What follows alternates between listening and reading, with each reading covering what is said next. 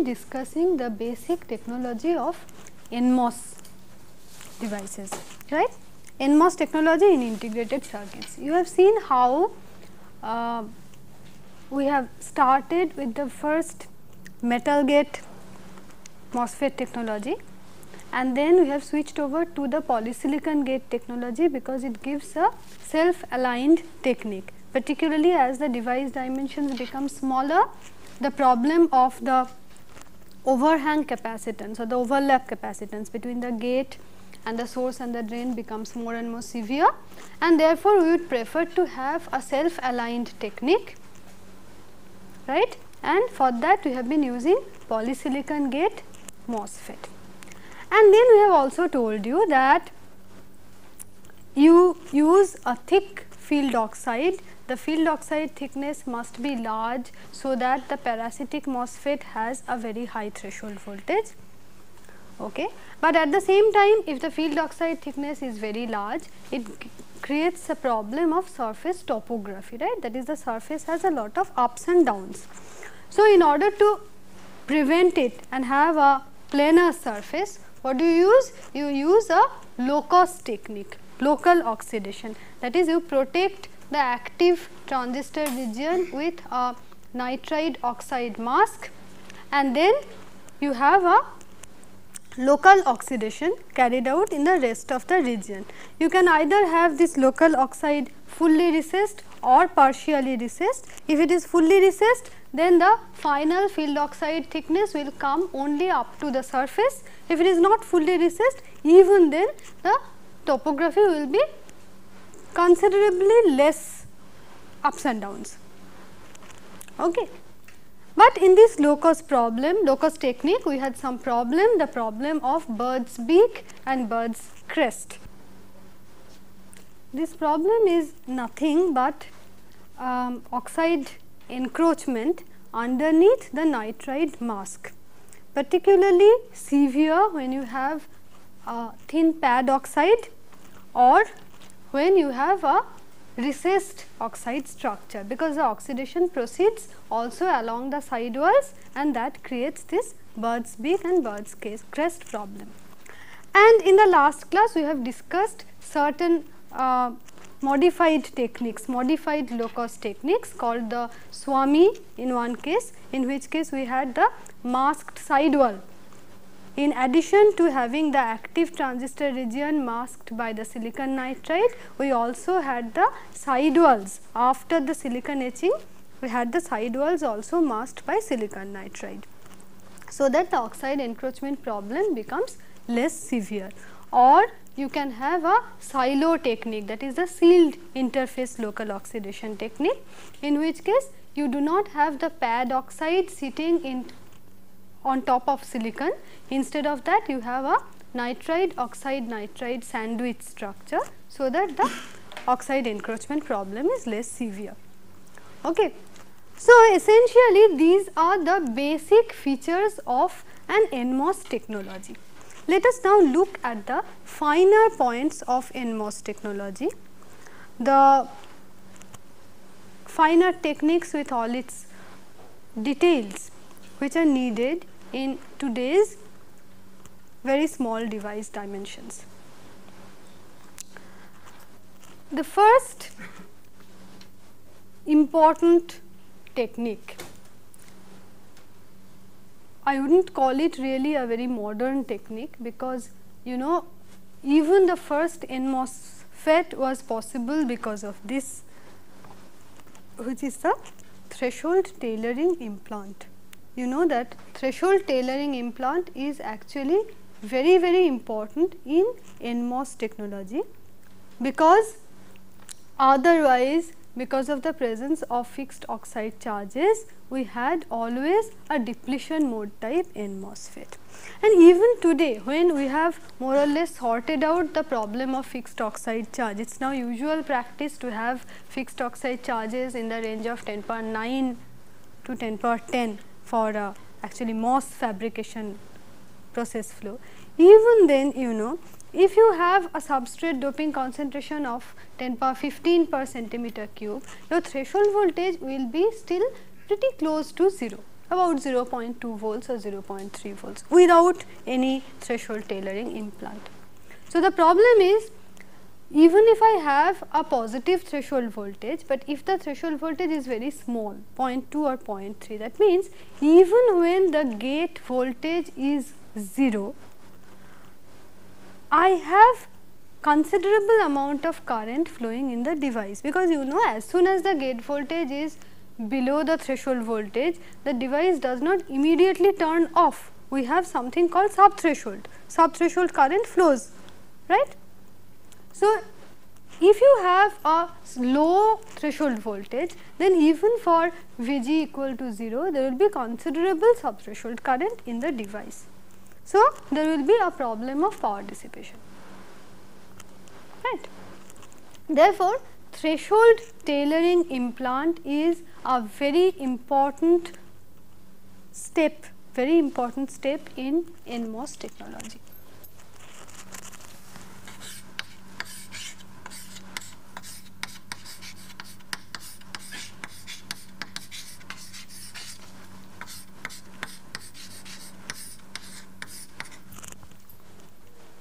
VT tailoring implant, and you know how that is done. You have a very shallow boron implantation carried out, so that it resides very close to the channel surface. Okay, it is very close to the channel surface, very shallow boron implantation. Therefore, it is going to increase the total amount of depletion layer charge. Therefore, the threshold voltage is going to be more positive, but at the same time, since it is not going to be anywhere near the depletion layer edge, it is not going to affect the body effect, or it is not going to affect the junction capacitance. Okay. So, you have a very shallow boron implantation carried out in order to tailor the threshold voltage. Okay. So, this is one implantation with a profile something like this. I am going inside the device, right. This is my device, source and drain and gate. This is the direction of x. This is the direction of x. For the threshold tailoring implant, it should be something like this. The profile should be something like this. I have the implantation carried out very close to the surface, deep inside the surface, deep inside the device, nothing is there, it is flat. Okay.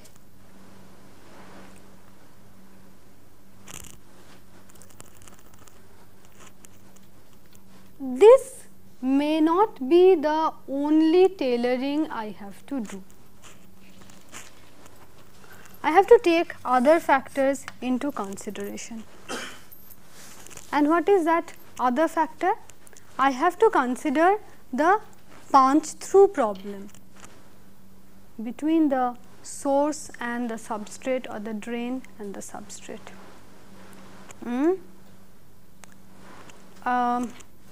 Let us see. Suppose I have a device like this: source, drain, gate. Source is grounded, drain is connected to plus 5 volts. These are N plus regions, and this is my P substrate. So, you see, if my gate voltage is very small, Vg is much less than the threshold voltage. In that case, what is the shape of the depletion region? I have a depletion region which is almost, the width is almost 0 at the surface, because both the source and the gate, they are virtually at the same potential.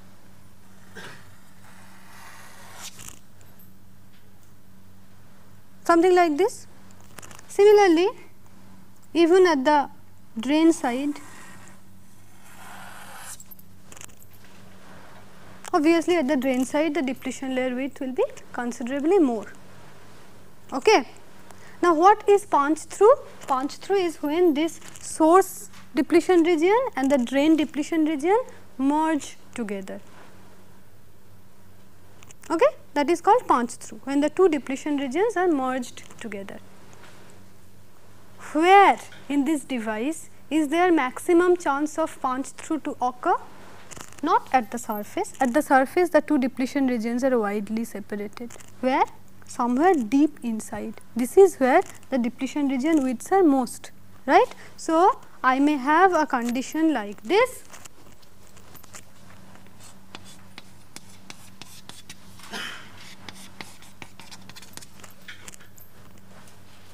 And that will be my punch through. Okay. Since this is not taking place at the surface, but somewhere deep inside, it is called subsurface punch through. That is, the punch through is taking place below the surface. Okay. Subsurface punch through. Now, you must prevent this subsurface punch through. You cannot allow the two depletion regions to merge together.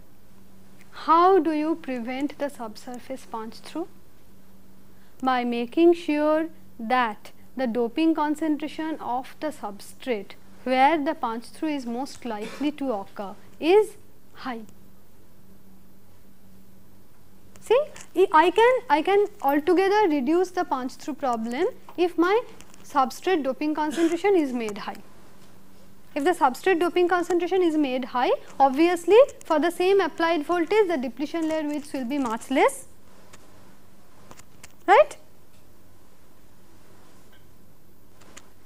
Why am I not getting any answering look?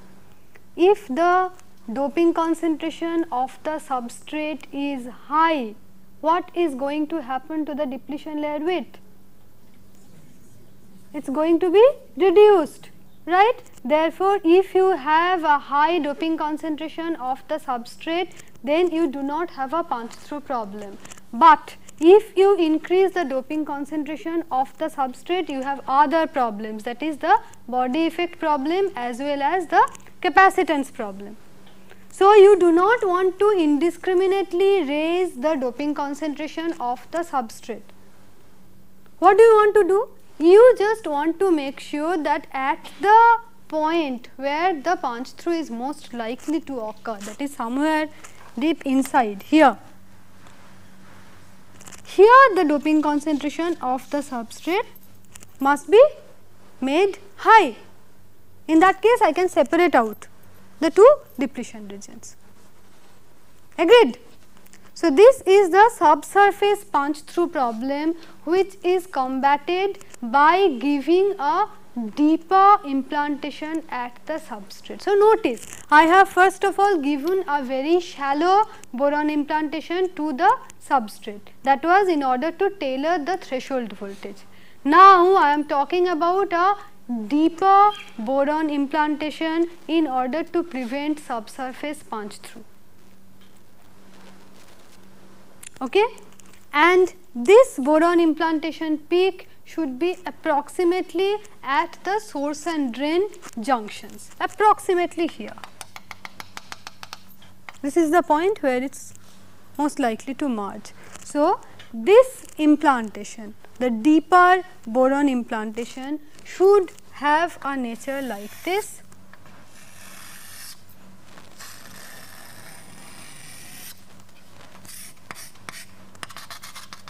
This is approximately at the source and drain junction depth, right. This junction is approximately the source and drain junction depth. So, you see we use not just one boron implantation at the substrate, we may need two. One is for threshold tailoring, the other for to prevent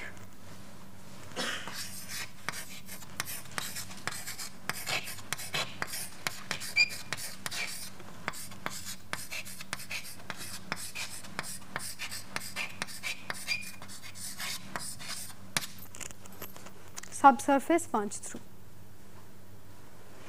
Okay.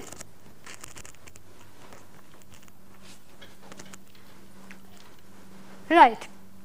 And then I have to make sure that the devices are electrically isolated, that is the parasitic MOSFET does not start conducting. In a MOSFET my only problem is this, that I have the source and drain of one transistor and then I have the source of another transistor.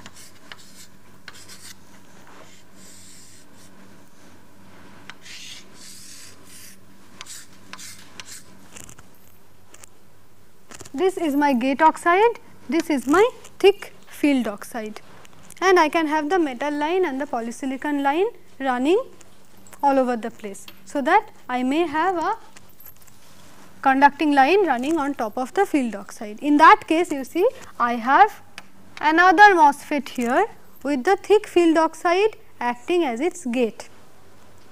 Now, I have told you that because of this very reason, I have kept the field oxide thickness sufficiently high, so that inadvertently this parasitic transistor does not get turned on.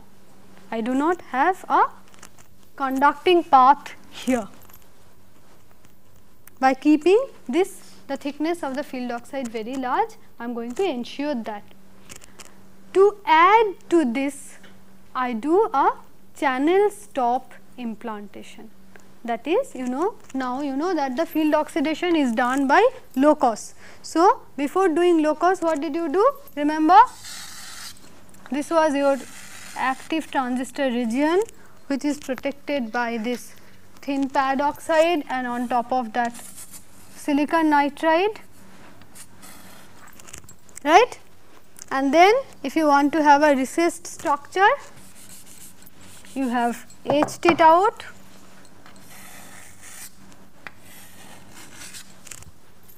right, and then you are going to grow the thick field oxide. Now, before growing this thick field oxide, you do an implantation here.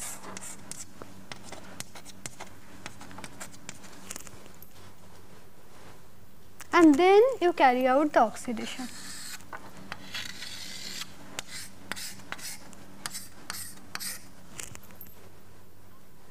So, what is going to happen?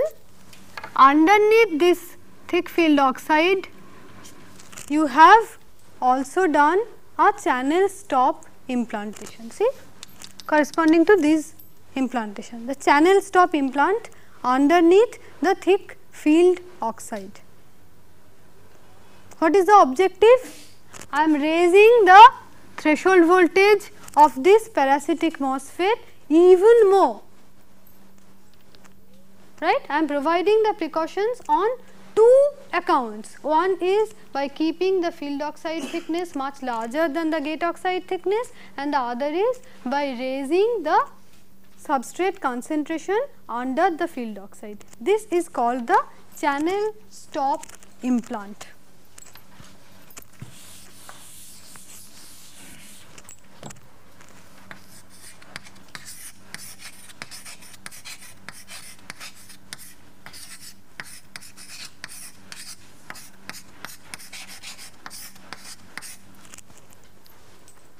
Channel stop implantation.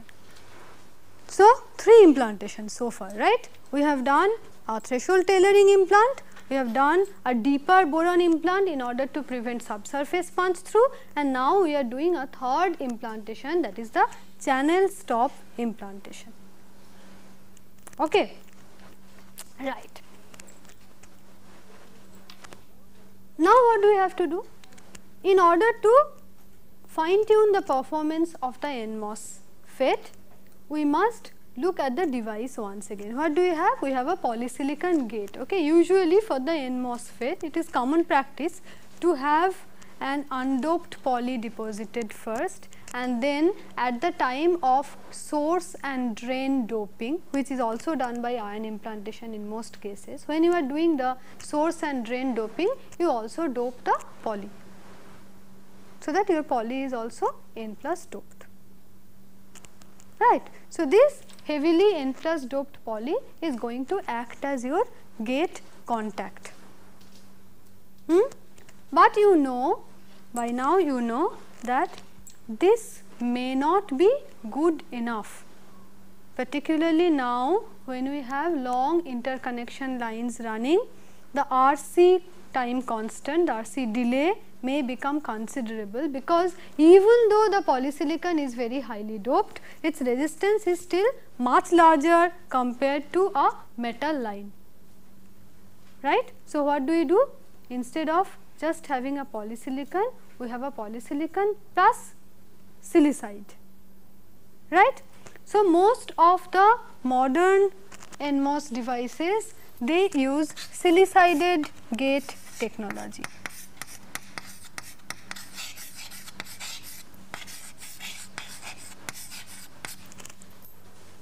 We cannot have metal, we have sacrificed metal for the self-aligned technology.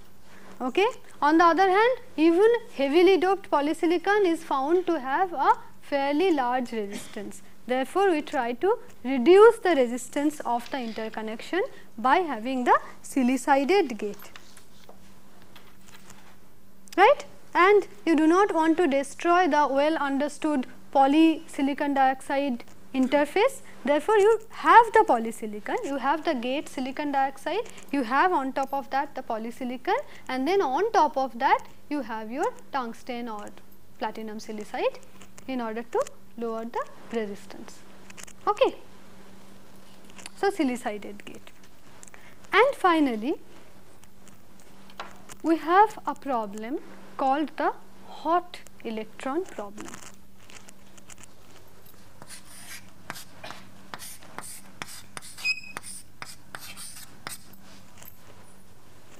What is this hot electron problem? I have a MOSFET. I have reduced the channel length as well as all the other device dimensions, so that the channel is now very short. Okay. But I have not really scaled the voltage levels that much, right. I still have 5 volts gate voltage. So, what is happening? Effectively, I am increasing the electric field in the channel,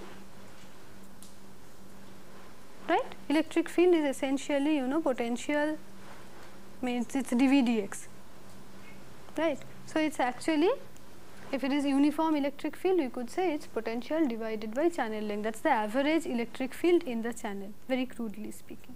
Okay. So, if the channel length is decreased, that means the average electric field in the channel is also increasing.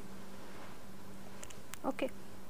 So, the electrons, as they are moving from the source to drain, they are under the influence of a very high electric field, and under the influence of this very high electric field, by the time the electrons reach the drain end, they might acquire sufficient energy so as to surmount the silicon dioxide potential barrier and get injected into the gate, that is at the drain end here.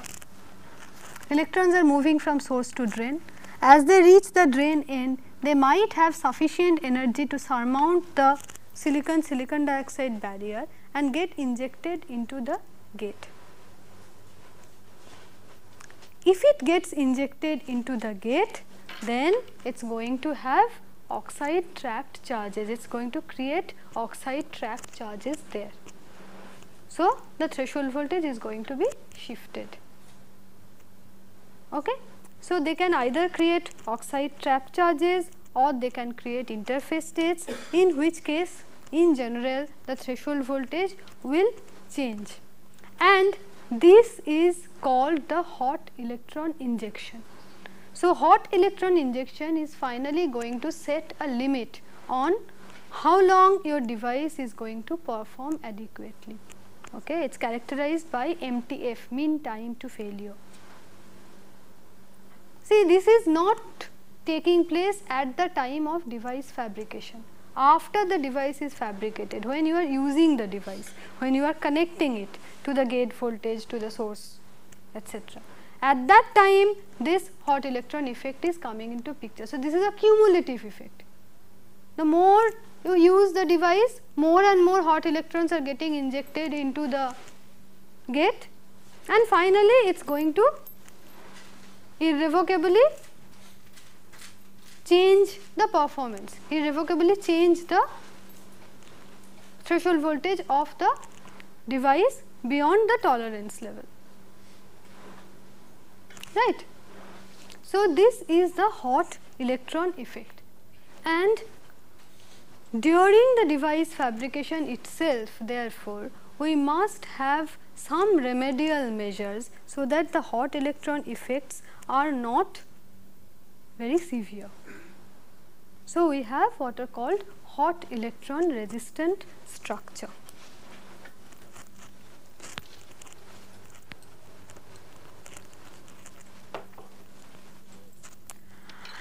The principle behind this hot electron resistant structure is quite simple. I must reduce the electric field at the drain end. As the electrons are moving from source and drain, they are acquiring maximum energy when they reach the drain end, right. Okay. So, I must reduce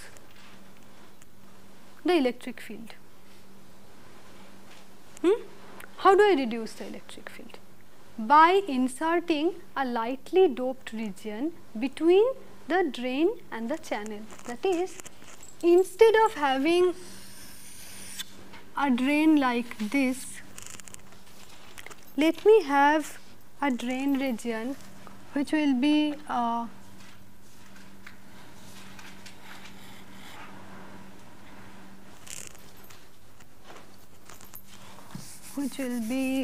okay, this is the first structure. Instead of having this, let us have something like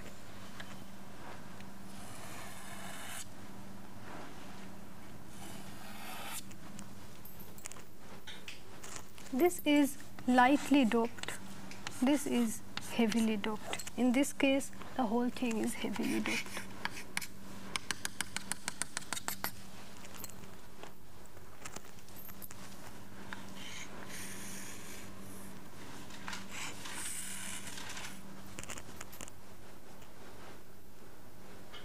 I have not done anything to the channel length, that is, this point where the drain ends is still the same as this point.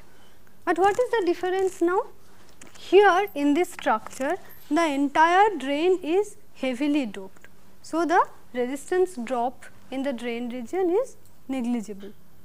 Okay. So, that this point is at the potential of Vd. Now, here what is happening?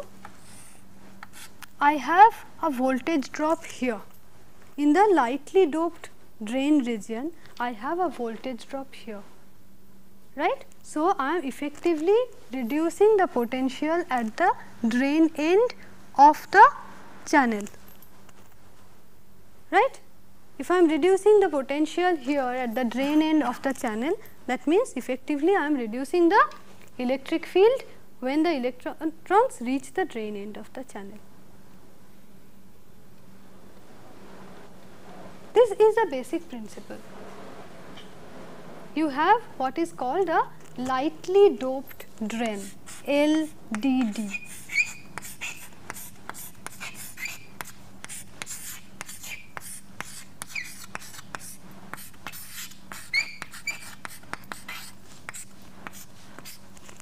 Or sometimes called the double doped drain, DDD. Double doped drain, DDD, or lightly doped drain, LDD.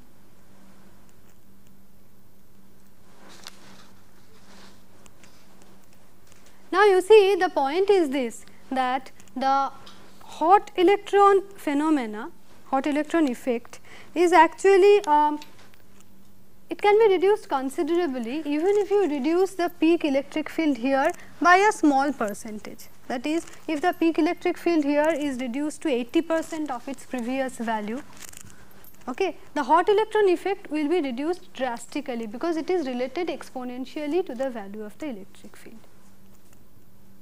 Okay.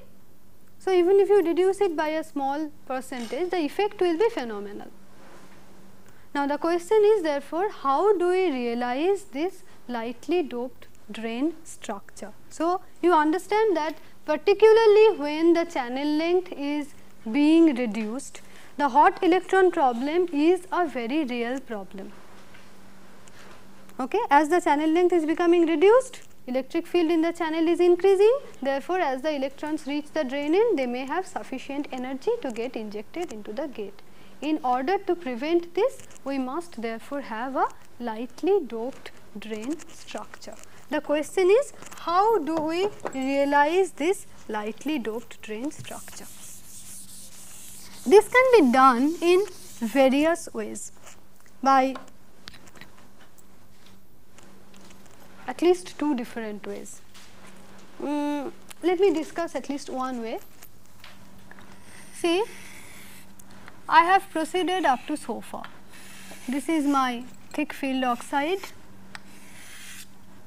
this is my gate, and this is my polysilicon on the gate, right. I have carried out the field oxidation, I have carried out the gate oxidation and patterned the gate with poly. Now is the time for me to do the source and drain diffusion. Okay. Now, what I do is, I first do a phosphorus implantation.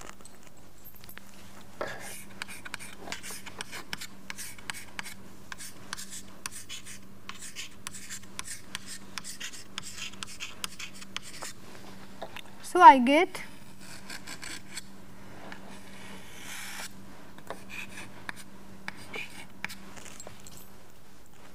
I keep the dose deliberately low, so that I have n minus regions implanted in this. Okay? And then what I do is, I deposit a CVD oxide layer. That is, what I have now is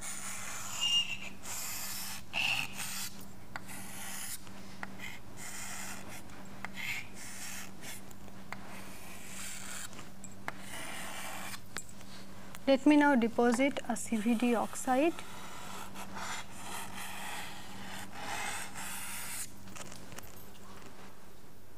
Okay. Pattern the CVD oxide so that I retain the side walls. I want to retain these side walls.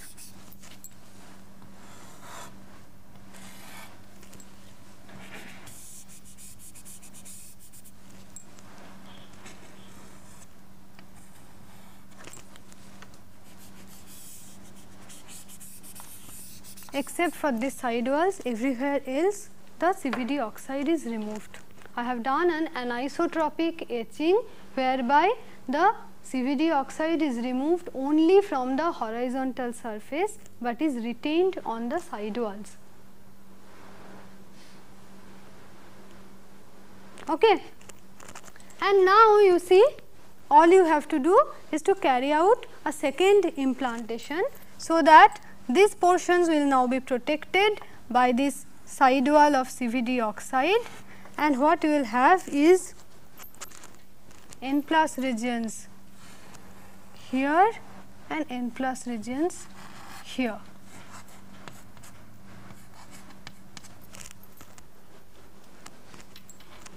It can even be deeper. Anyway.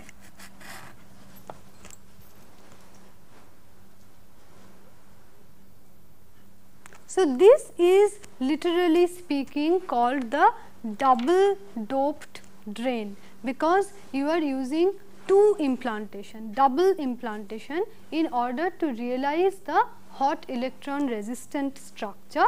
You have some part of the drain doped lightly, some part of the drain doped heavily, so that the peak electric field at this point is reduced. Note that since the MOSFET is a symmetric device, we are doing the same thing for source and drain, even though at the source end it does not really have any significance, right. The hot electron problem is only felt at the drain end. at the source end, it is not filled. But because it is a symmetric structure, because in the mask design we do not distinguish between source and drain, we are doing it for both source and drain. Okay. This kind of lightly doped drain structure can also be realized if you use double implantation through the same window, one with phosphorus and the other with arsenic. That is, in the first step itself, if through the same window you have phosphorus plus arsenic, okay, then you see phosphorus will diffuse more. Phosphorus has a larger RP, phosphorus will diffuse more. Okay. So, what you have is essentially this.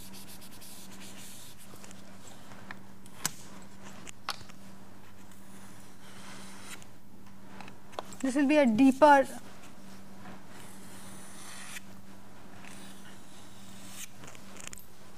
okay, and you have arsenic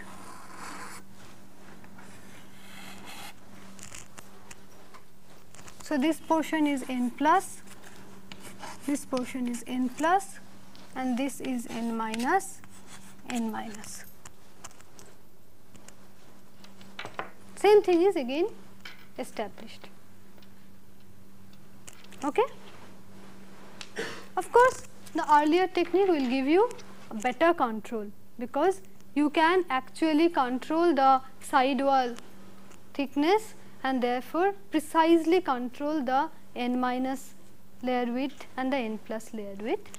Here of course, you are doing a double implantation, phosphorus plus arsenic, using the arsenic lower depth to realize the N plus region and the phosphorus deeper depth, deeper and therefore more lateral spread also, you are using that region for N minus. But the advantage is here you are doing only one step, the process complexity is less.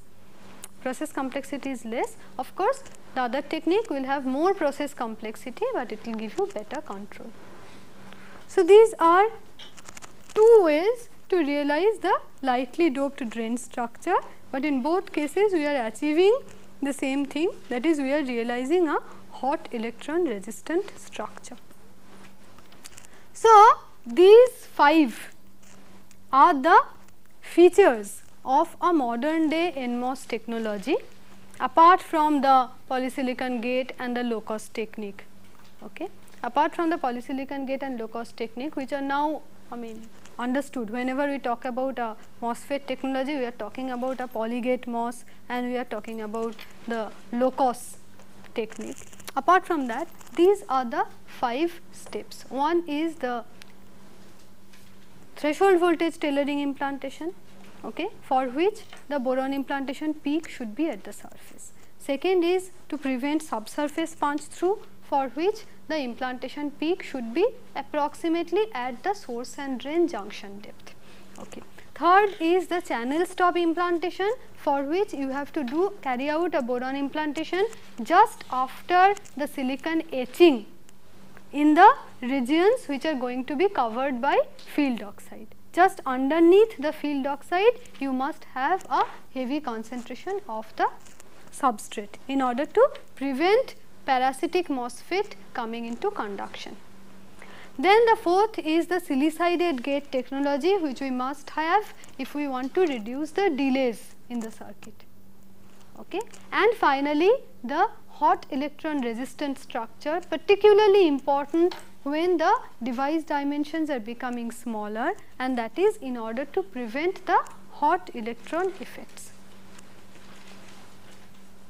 Okay. So, this is so far as NMOS technology is concerned. Of course, now more and more we are going towards CMOS technology. Okay. So, after NMOS technology, see, this is how the technology has advanced. First we started with the metal gate PMOS technology, then we tried the NMOS technology, the polygate NMOS, the silicided gate NMOS, etc., etc., right. So, these are the most detailed NMOS technology, and then we have the CMOS technology. What is a CMOS technology? In a CMOS, we have complementary MOS devices, that is, we have both a P channel MOSFET as well as an N channel MOSFET, right. Therefore, we have to realize both a P channel device and an N channel device. Various ways it can be done. First of all, you can have a POL structure. POL structure, that is, you start out with an N-type substrate. In that N-type substrate, you realize a POL. Okay. Inside that POL, you will form your NMOS devices, and in the N-type substrate, you will form your P-channel devices. Agreed? So, this POL technology was found to be compatible with the PMOS devices, right, except for this POL implantation, it follows the PMOS device specification. You start with the same N-type substrate, right. Okay. So, this is the oldest CMOS. It was used in 1960s when even at that time the PMOS technology was the most prevalent technology. So, people used POL CMOS so that it can be integrated in the PMOS process flow. Okay. Now, you see what are the advantages in this POL technology. You are starting out with an N-type substrate. Okay. So, the N-type substrate is very lightly doped. Now, you are putting a POL in this. So, the POL doping has to be higher than the N-type substrate, right. It must be higher than the N-type substrate. Okay. So, that means it is easier for you to fabricate enhancement mode type device, right. If the N-OL doping is higher, if the POL doping is higher, let's draw it out so that it becomes clearer.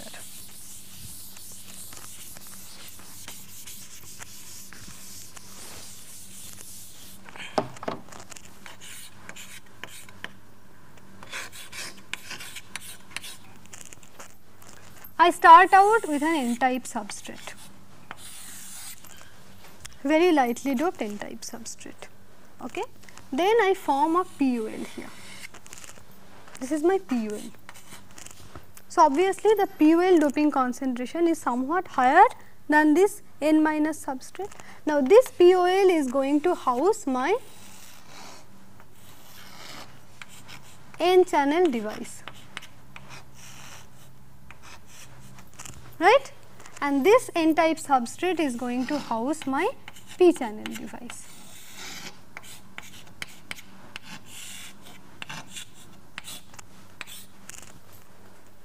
This is my CMOS, right. I have one N channel device and one P channel device. Now, you see, since this POL concentration, doping concentration is somewhat higher than this substrate doping concentration, that means my N channel MOSFET has a slightly higher substrate doping concentration. As far as the N channel is concerned, this POL doping is its substrate doping concentration. And for an N channel MOSFET, if the substrate doping concentration is higher, that means it is easier to form enhancement type devices, it is easier to have a positive threshold voltage. Okay. So, that is why the older technology, they preferred this. You can have an enhancement mode type N channel MOSFET, because in that time 1960s and all, ion implantation was not such a commonly available technique. Okay. So, you can have enhancement type N MOSFET possible. Then in 1970s, when the NMOS technology became more prevalent, people started using N-OL technology. N-OL technology was more suitable for this NMOS compatible process, because you start with the P-type substrate and you form an N-OL for CMOS which houses your PMOS device, and that is how it goes, right. So, from the POL technique we came to the NOL technique.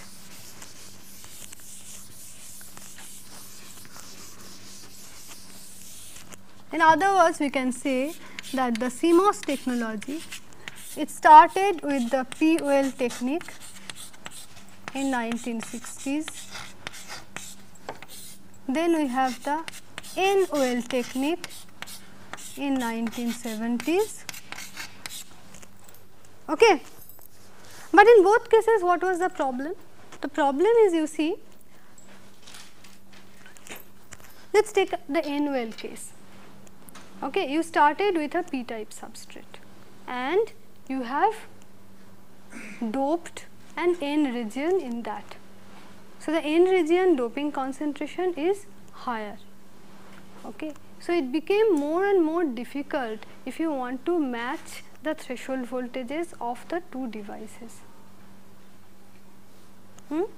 So, as the circuit complexity increased, dimensions reduced, people started thinking that it might be better if we can control the two substrates, that is the substrate for the N channel device and the substrate for the P channel device independently. Okay. So, then we came to the twin well or twin tub technology.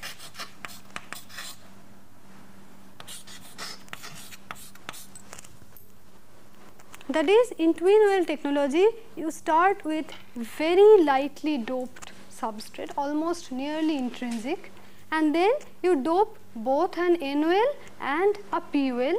The N well is going to house your PMOS, the P well is going to house your NMOS, and you can tailor the two well doping concentrations independently, individually, and tailor the threshold voltages of your CMOS device, right.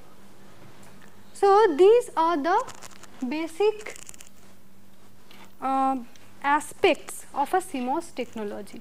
Okay. Only the well formation, we need only to bother about the well formation. After that, it follows exactly the same way as the NMOS technology is concerned, right. The only difference, however, is you also have a PMOSFET, therefore, you have to carry out a separate set of source and drain diffusion for that.